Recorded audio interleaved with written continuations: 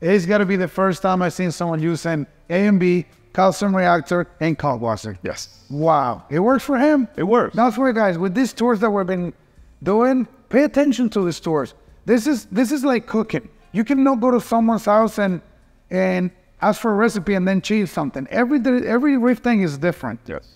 And this goes to show, some people do it with cold water, some people do it with A and B, some people will do it with the calcium reactor, some people do it with 2. Officially, I seen something new. He's doing it with 3 different things. Crazy.